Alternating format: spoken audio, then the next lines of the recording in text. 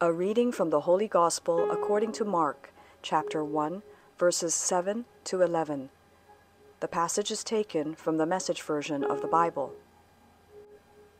As he preached, he said, "The real action comes next. The star in this drama, to whom I'm a mere stage hand, will change your life.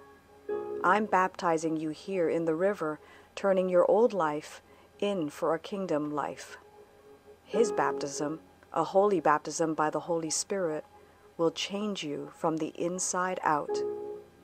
At this time, Jesus came from Nazareth in Galilee and was baptized by John in the Jordan.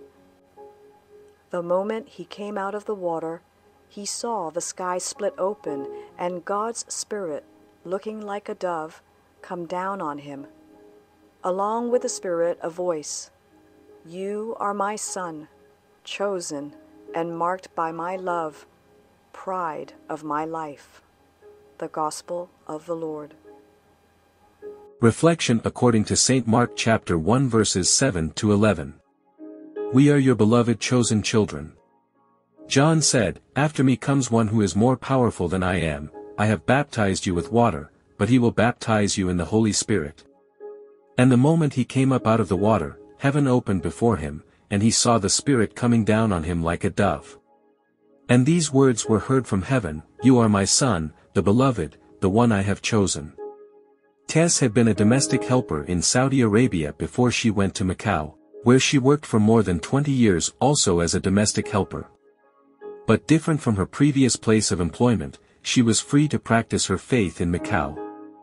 Though she did not have any college degree or any formal training in church ministry, she gathered other domestic helpers to form a Bible-sharing group. After working the whole week, instead of spending their holiday playing cards, or telling endless stories, they gathered every Sunday to pray together, meditate on the Bible, and share about their faith life. She animated the group and became the counselor to many of them, listening to their problems and helping them go through life though she, herself had problems of her own. Tess saw this as part of her baptismal commitment to be available to others, especially to those in need. All were all sisters and brothers in the Lord, for they had only one Father in heaven, and they were all his beloved children. O Father God, we are your beloved chosen children. Teach us to live as you want us to, teach us to love our sisters and brothers like you love every one of us.